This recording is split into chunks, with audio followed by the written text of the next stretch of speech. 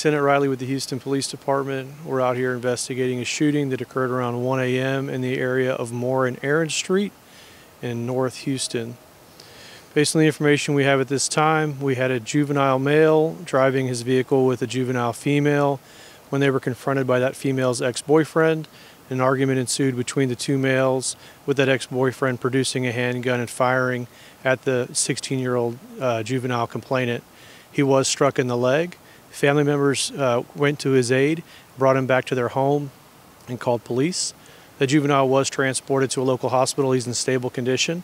Suspect fled. However, he is a known suspect, and we are working on contacting him at this time. Do you guys have any questions? All right, thank you for your time.